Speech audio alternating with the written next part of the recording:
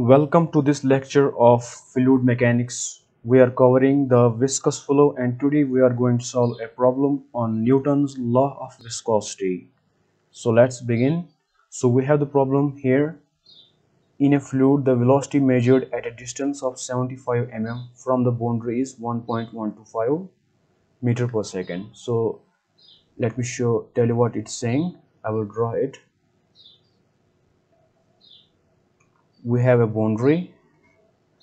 Assume this to be a boundary, and at a distance of 75 mm from the boundary, all right, there is velocity. There is a velocity.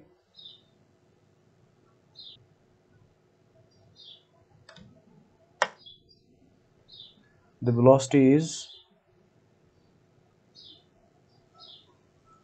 here is a velocity of 1.125 meter per second.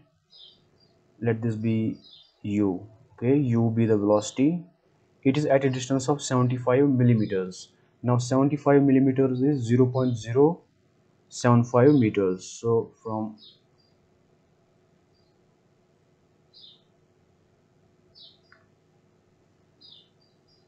from here to here, the distance is, let the distance be y, is 0.075 meter.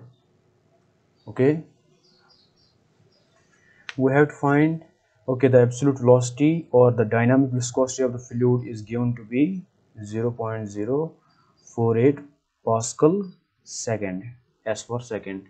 Now we are asked to find the velocity gradient of this fluid. To find the velocity gradient of this fluid, let's assume the velocity profile to be linear. Okay, like this.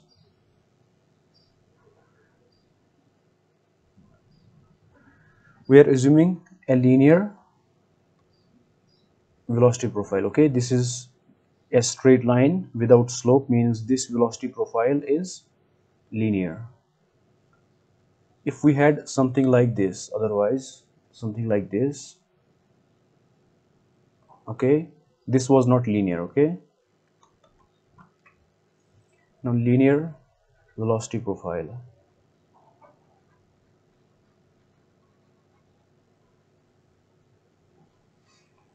Now we have to find the velocity gradient. Now velocity gradient is the slope of this straight line.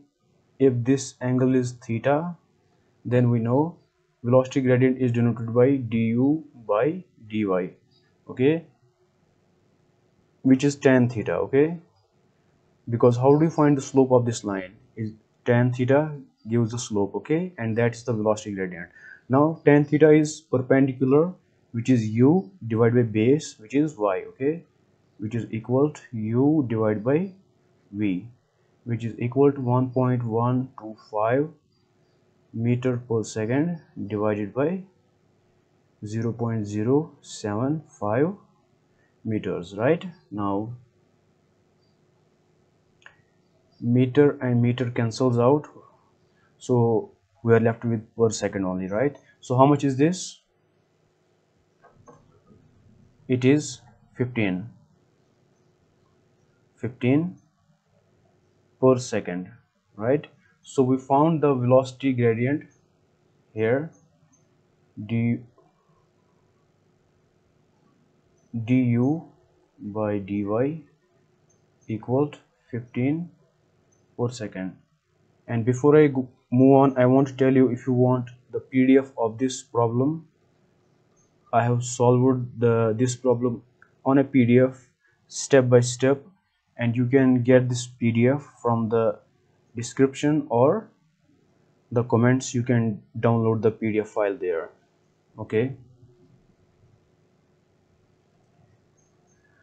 so we found the velocity gradient. So we found A. Let me rub this.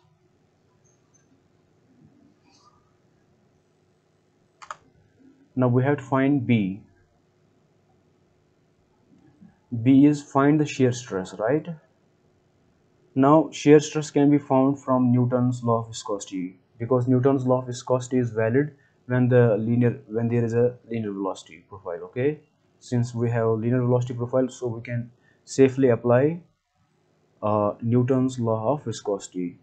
According to Newton's law of viscosity, shear stress is denoted by tau is equal to mu multiplied by the velocity gradient, that is du by dy, right? Now you have, this is the dynamic viscosity, which is 0.048 Pascal second multiplied by du by dy is 15 per second, right? So how much is it? Now this second and per second cancels out, so we are only left with Pascal. So how much is it? It is, I think, 0.72 Pascals. So that's it. We found the shear stress to be 0.72 Pascals. So that's it for this class. If you want to download the PDF, it is in the description.